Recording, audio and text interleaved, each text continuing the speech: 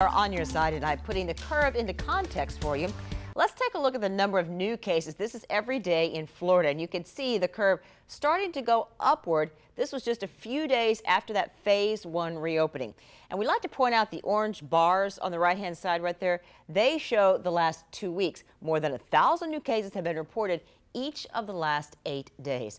And here's a look at Duval County, the number of cases each day since the phase 1 reopening on May 4th. The trend has been heading upwards since early May.